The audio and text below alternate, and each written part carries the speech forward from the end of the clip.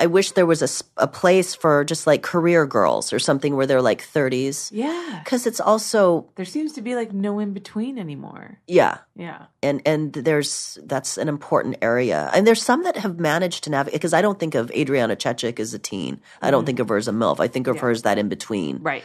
And she's managed to keep her career going. Yeah. But I wish there was more of that area.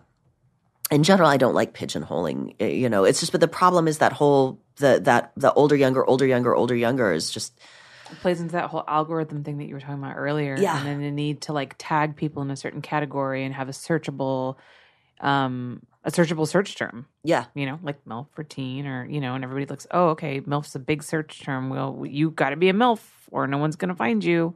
No one's going to want to watch your scene or anything like that. Yeah. And then there's a lot of women I know too who are like technically MILF age, which means like 28 or older, who refuse to do MILF scenes because they're just like, I don't want it. Because once you get pigeonholed into that like MILF category, you're just like, there you are.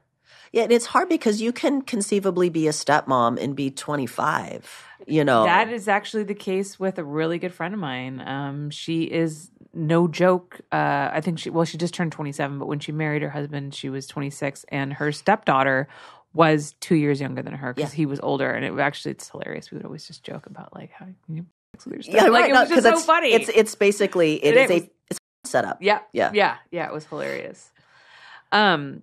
So how do you feel about, how important do you think that financial independence is these days? Like, since you've seen the change with the internet and how it's really enabled women to be more financially independent, how important would you say that is to new performers to like be your own entrepreneur, create your own content, that kind of stuff?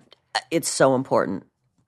It's funny because I'm just going to say it now because I'm no longer at Mile High. But when I'd be on set, and girls would say, can I turn on my fans to, sort of show me like getting my pictures done? And I'm like, you know what? Do it. Yeah.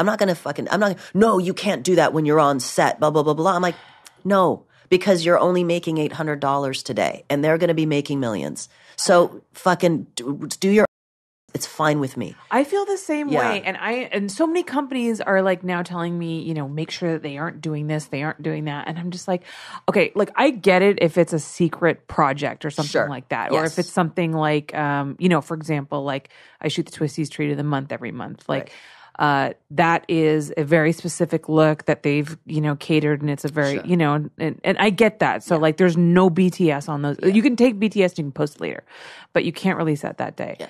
And I totally understand that. But like for some other shoots, I'm like, honestly, I really don't believe that that these fans that are on this girl's Snapchat are now not going to join your website because they saw a couple of 10-second snaps of the scene. Right. And so they're not going to join. If anything, I think it's great promotion. Yeah.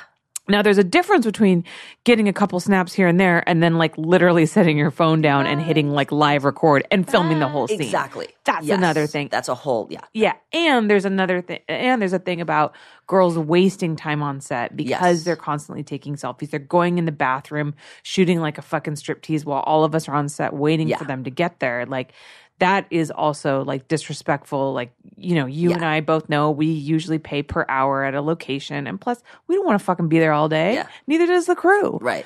So that is annoying. But for me, like when I do my own productions, I actually have somebody else, usually Bailey Rain, come on set and shoot like behind the scenes, Snapchat, whatever, for me and for the girl. Right. And I'll be like, give Bailey your phone. She'll shoot it for you too. Because why shouldn't you also make some extra money? For sure. We all are kind of just trying to scrape by. Like there's almost nobody who's making, no model who's making millions of fucking dollars. It's not all coming from doing scenes. Yes. Yeah. If she is, it's because she's got a million other things going on. Right.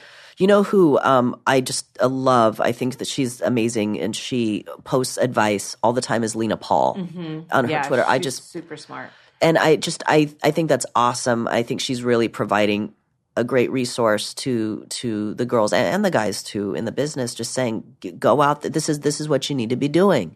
You know, take care of yourself, your physical health, your mental health. You know, here are these apps for managing your money, all this kind of stuff, like investing advice and all that. I think it's very important. You can't survive in this business unless you have, 10 other things going on. Yeah. Hey guys, if you want to support my show, then you should think about joining my Patreon. At my Patreon, I offer all kinds of amazing perks in exchange for your financial support.